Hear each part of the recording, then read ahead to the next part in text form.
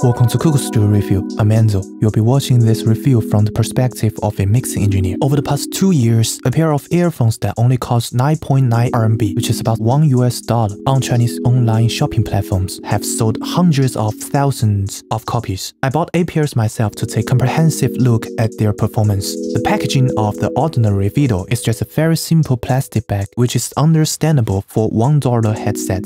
But the so-called second generation of Vido YD30 has a standard packaging and an anime character being designed. Since the material is pretty good at marketing, when I bought it, I happened to catch a discount and it was also about $1. They're a very ordinary flat-headed earphone, which is kinda out of place in today's mainstream in-ear monitors, and they're a direct application of the public mode. They have countless predecessors with similar modes, and the most well-known should be the classic Sennheiser MX500. However, Vido have a variety of colors, as if afraid to miss any users with other color performance. The wild weight is 16.3 grams.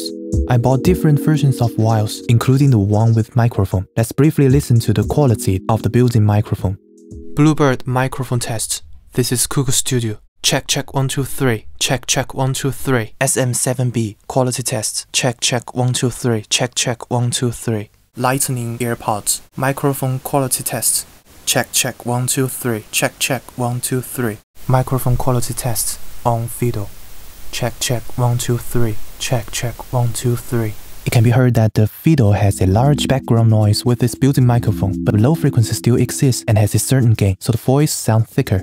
Frequency response. After compensating with the Harman curve, it can be seen that there is a very large attenuation in the mid and high frequencies, or in the same understanding, a large gain in the mid-low frequency. There is a large low frequency roll-off below 100 Hz, which is a headset with a very muffled and unplumbed sound. From the frequency response perspective, I cannot associate with high sound quality. In addition, although several Vido earphones are in some way similar, the frequency response will vary slightly, which means that the Vido you bought will not sound exactly the same as someone else's Vido. The tightness of flathead plug when warm will also produce different low and mid frequency response due to the leakage. The general variables are shown in the figure. If you prefer a more flat performance, you can obtain frequency response calibration file made by me from Patreon. It involves manual auditory judgment, especially in the high frequency range. And if you support Kuku Studio on Patreon by joining membership, it will help us continue producing audio review content faster and better. Thank you for your support. Distortion. The area of distortion in different colors of Vido and YD30 are similar, but it is common to encounter discrepancies in the amount of distortion between the left and right ears. Taking YD30 as an example, the left and right ears have a difference of 6 to 10 dB in distortion at the same frequency range of low and mid frequencies, which is caused by inconstant quality control. Assuming you are lucky enough, if a certain pair with both sides maintaining its left ear level distortion is purchased, a relatively clean mid-high frequency playback can be obtained at a normal music listening level of 86 dB. In the process of continuing to increase the volume, the area with low frequency as the main part will show an increasingly large degree of distortion, and different colors of the Vidos also show a difference of about 10 dB in left and right distortion.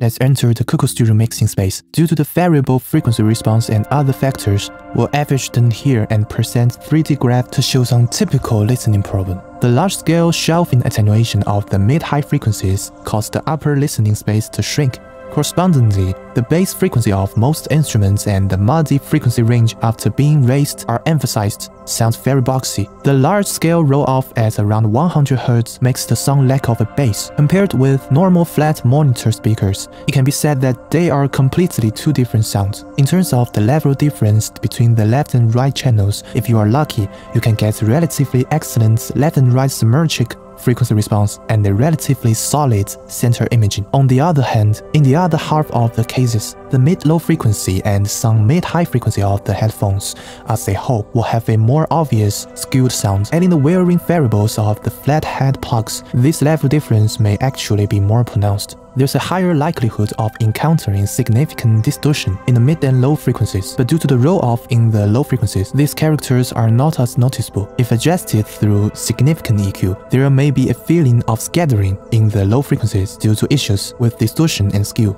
If listening to music at normal sound pressure levels, you are unlikely to be affected by the level of distortion in the mid-high frequencies. However, due to deviations in frequency response, the sound imaging may still be affected in terms of its solidity. However, aside from the disadvantage of the frequency response, when given a large-scale EQ to the Vido's family, the normal volume depth performance is at a good level. It is difficult to find a second place in these extremely low-priced earphones. When we discuss the Vido, we're actually discussing the design by Foster, exemplified by the MX500. This classic design, born at the end of the last century, once swept the world and was almost a must-have for those born in the 80s and 90s. It was the first device I used to listening to music. The disadvantages of this type of design, such as leakage and frequency response disadvantages, seems too much to cover all these advantages. But it is like a rusty hammerhead. As long as it's given strong rust remover, it can be still completes its work. It is suitable for people who don't want to spend too much money on earphones. This is a retro experience, but the cost is low enough this time. This is Cuckoo Studio. Please stay tuned. I'll be continuing to explore the secrets of headphones with you.